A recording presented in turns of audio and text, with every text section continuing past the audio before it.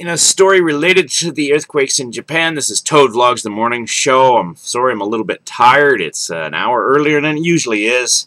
So, yeah, apparently the cast of Breaking Dawn, the Twilight sequel, had to evacuate Vancouver Island, just off the coast of British Columbia in Canada, where they were filming Breaking Dawn, blah, blah, blah, because of the tsunami warnings. So, some little bit of Canadian trivia there. It doesn't say anything about anybody being injured in the evacuation, so I'm assuming it all went well.